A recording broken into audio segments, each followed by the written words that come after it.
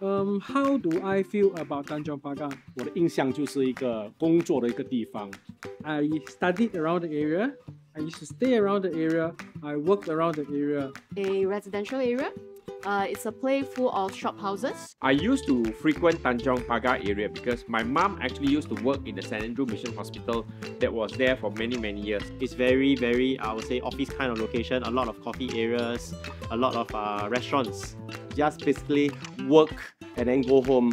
Thought as the CBD area for very long, and then no one ever talks about the play essence of it. Let's not talk about the live and the work. Let's talk about the play. Live work too boring. Play. You see, in Tanjong Pagar, after 7 p.m. there is life. 哇，这边的夜生活也好，你可以看到人山人海。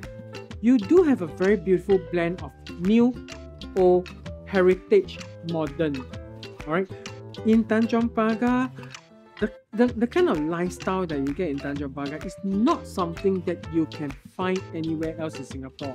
You know, no one talks about the restaurants there. So many good restaurants on the whole stretch of Tanjong Pagar. It has become very trendy. In fact, last night I was just there and I actually saw that you have so much dining, you have so much amenities. You get to see like supermarkets next door, hawker nearby, the good foodies are there, and even there's a lot of pubs, the cafes, the chill out areas, and even like famous Korean restaurants. Korean food, lots and lots of food. There is a lot of food. Actually, in fact, Korean food.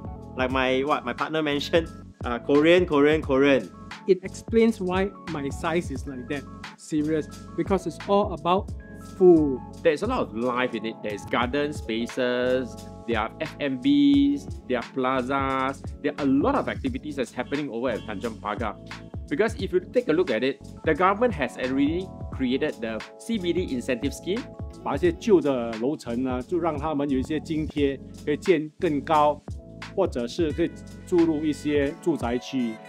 One of the biggest elements in Singapore's succession plan is Greater Southern Waterfront, and Tanjong Pagar is right in the middle of all the action. What's more, owning a residential property in Greater Southern Waterfront, well, that is good. How about owning a freehold residential development in the middle of Greater Southern Waterfront? We have an upcoming development in Tanjong Pagar. It's called Newport Residences, and it is gorgeous. Newport 它有住宅，有礼宾服务酒店，然后有商店，还有办公室。Newport Residences is firstly developed by our most reputable developer, CDL.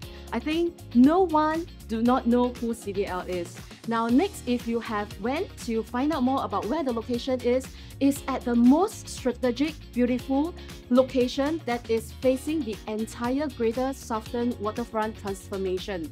You see Pasir Panjang Port, there are a few different terminals. Brani, Tanjong Pagar, Pasir Panjang, and etc. Right? The one that's moving out first will be the one just in front of Newport Residences in 2027. Can you see how short of a time we have from GSW's transformation? And not only that, the plot ratio for PSA, right, will be much lower, which means we have a confirmed view of the entire seascape. Excellent locations that's next to actually the upcoming MRT areas.